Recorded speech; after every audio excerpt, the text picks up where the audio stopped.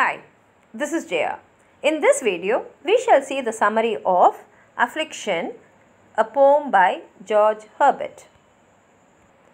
George Herbert was a Welsh poet, orator and also a priest of the Church of England, and he has written devotional poetry. He was actually born in a wealthy family and got educated in Trinity College, Cambridge, and his intention while studying was that he wanted to become a priest. But he became a very popular public orator, and this attracted King James I, who made him to serve in the Parliament of England. And after the death of King James I, Herbert took holy orders in the Church of England and started serving Lord. But he had to suffer due to a lot of illness. He was not a very healthy man, and at the age of 39 he died of consumption. And during his lifetime he did not publish any of his poems, and all his poems were published only after his death in 1633 by his friend Nicholas Ferrar. Actually, George had given him his manuscript and had asked him to read them, and if Nicholas felt they were good, he asked them to publish it, but if they are not good, he asked them to just burn it. And after reading them only, Nicholas found that they were really worthy poems, and then he published them in 1633 in a collection called The Temple. And in that there are about 5 poems with the same title, Affliction, and the poem which we are going to see is the first of that poems.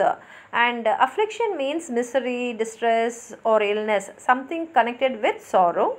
And the theme of affliction 1 is the relationship between human and God. It is as though the speaker is talking to God and asking God why God is giving him all the pain and suffering and illness in spite of him loving God to that extent. Actually, this is an autobiographical piece, but if you read the poem, I think most of us can connect ourselves with this poem, because whoever is suffering with mental conflict or physical pain can relate themselves with this poem. And this consists of 11 sustains, that is, there will be 6 lines in every stanza. And the stanzas are in heterometric, that is, they are having different meters. The lines 1, 3, 5 and 6 are in iambic pentameter, and the lines 2 and 7 are in iambic trimeter. And the rhyme scheme is ABA, BCC. And we find that the poet has taken a lot of allusions from the Bible, and the tone of the poem is accusatory, that is, he accuses God for making him to suffer. Now come, we'll read the poem and see what he is trying to say. He begins the poem by saying, "When first thou didst entice to thee my heart," that is, he is saying, when you entered first into my heart, I thought the service brave. I thought that the best decision I can do is to do service to you. So many joys I writ down for my part, and when I decided I am going to do service to you, I thought I will be enjoying a lot besides what I might have out of my stock of natural delights.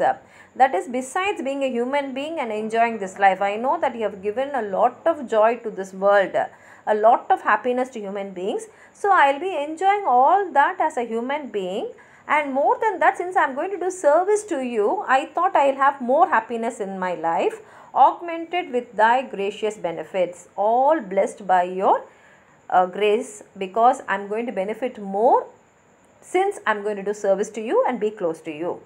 I looked on thy furniture so fine and made it fine to me. See, whatever you have created, we know that God has created this world, and so whatever you have created, you would have loved and you would have created. So even I started liking them.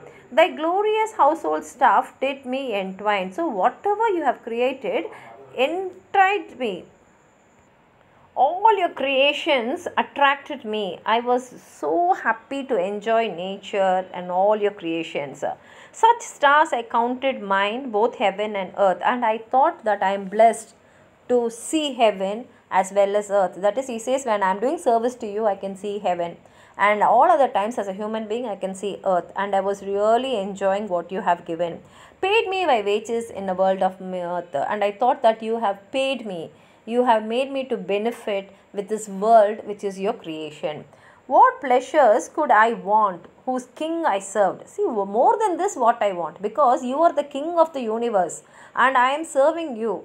So what more do I want? Where joys my fellows were. So my happiness was my fellows, my friends was happiness. I was enjoying happiness. Everything around me was only giving me joy. Thus argued into hopes, my thoughts reserved no place for grief or fear. So these were the arguments which gave a lot of hope in my mind, because I thought I am going to do service to you, so I will be enjoying all this and I am going to be very happy. So once I decided I am going to do service to you, I thought there will be no place in my life for grief or fear. Therefore, my sudden soul caught at the place and made her youth and fierceness seek thy place. So when my soul was very young, and when my soul decided that I have to do service to you, and that time I was a very young person also, so in that fearness I thought that just looking at you and serving you will make me happy in this world. At first thou gavest me milk and sweetness, and first initially from my childhood to my youth you gave everything nice. My life was so nice. I had my wish and way. See, whatever I wanted I was able to do, because you made me to be born in a wealthy family. I was educated in Cambridge. I got whatever I wanted and I was young. So I was also enjoying life. My days were strawed with flowers and happiness. All my days were filled with happiness. There was no month but May. May is a month of spring, and he says my life was filled with spring, with happiness. But with my years sorrow did twist and grow. But as I started growing, I started experiencing sorrow, and this sorrow entered in my life, and it was just building. It was growing and growing. The sorrow did not diminish. It was growing as I was growing up, and made a party unaware for woe. And now sorrow is making a party in my life and giving me only worries. I am suffering because of this sorrow. My flesh began unto my soul in pain. My flesh, that is my body, started suffering. And this suffering entered into my soul, and my soul started experiencing pain.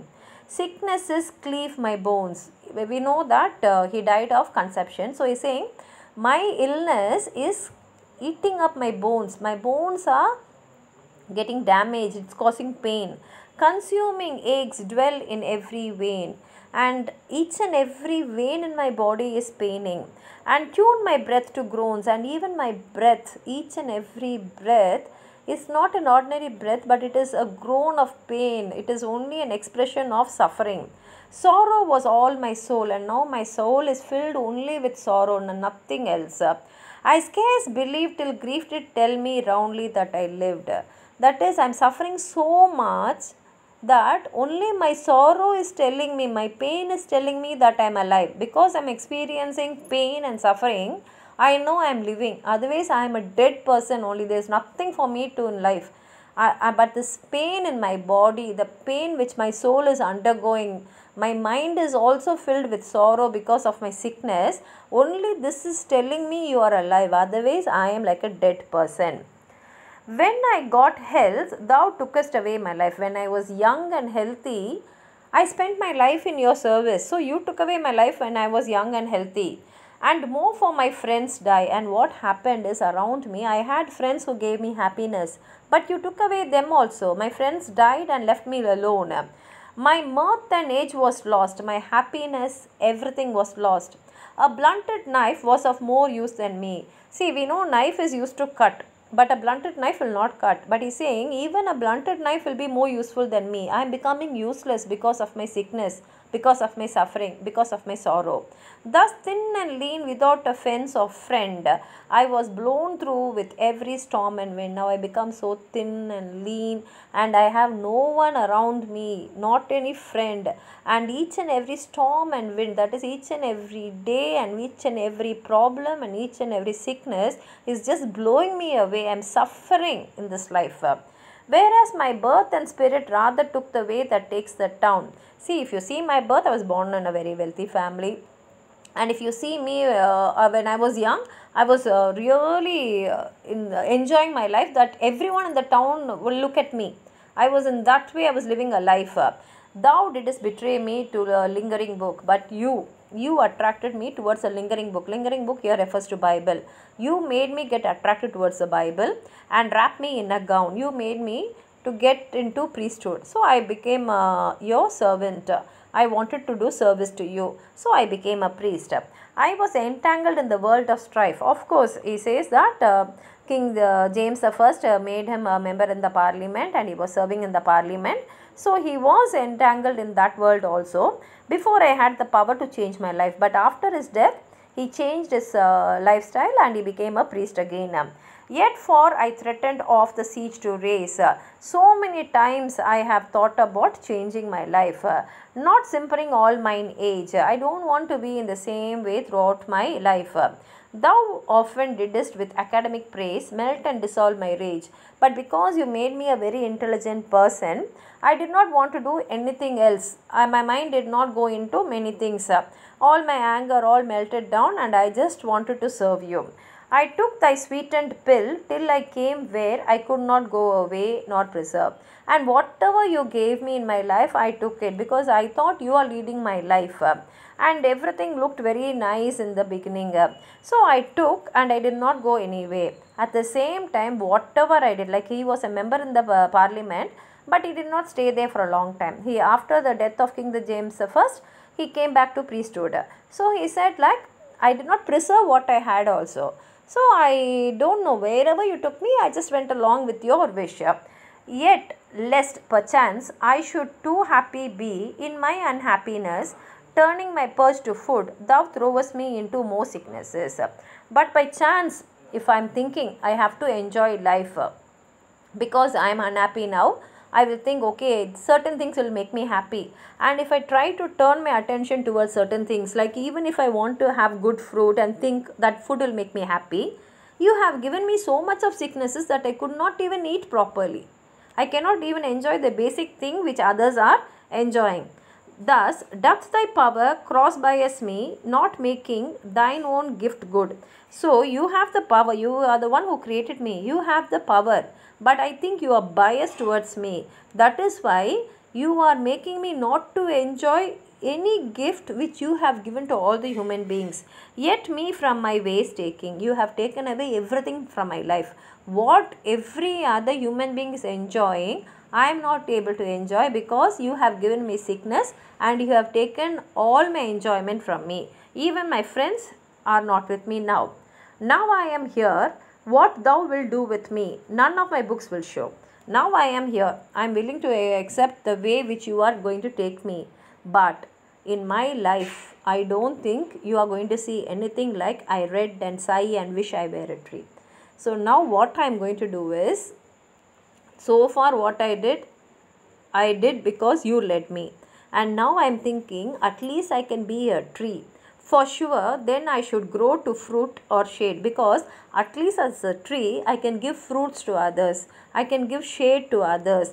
At least some bird would trust a household to me and I should be just. At least one bird will trust and build a nest in my tree and I will be just to all. Now I am thinking, rather than being a human being, I should at least be a tree to do all this. Yet, though thou troublest me, I must be meek. In weakness must be stout. And he says, now you are giving me so much of troubles. I am suffering in sickness that I know I should become weak because of all the sickness. And maybe in that weakness, I may think, well, I will change the service and go seek some other master out. I may think that God is not giving me anything. He is my master, I am serving him. But he is giving me only sickness and suffering. Maybe in that weakness, I may think I should not serve God and I should serve someone else. Ah, my dear God, though I am clean forgot, let me not love thee if I love thee not. So he says, but dear God, in that unhappiness, in that sorrow, in that pain, if I am going to think I am not going to love you anymore also, please don't allow me in that way.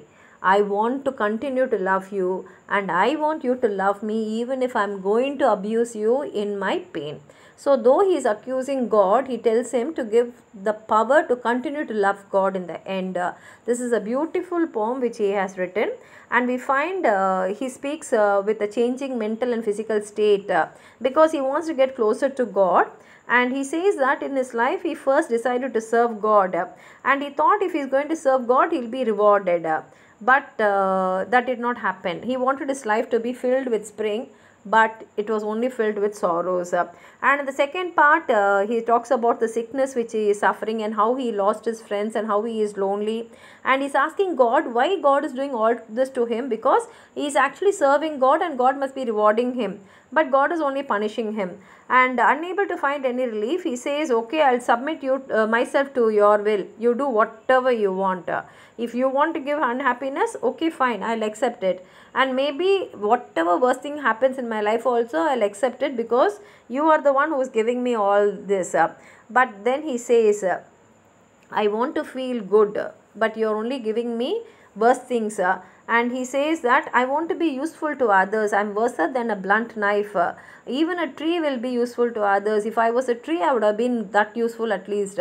But even that I'm not able to do. And in the final stanza, he says that I know sickness has eaten me up and I'm very sad. And he accuses God for making him a sick person. And he ends the poem by saying that even though in his suffering he may accuse God, he still wants to love God, and he requests God to give him the power to love him in spite of all the pain and suffering he is undergoing. It's a beautiful poem. If you want to add on anything to what I've said, please write it in the comment box. Like the video, share it with your friends, and if you have not subscribed my channel, please subscribe and support. Thank you.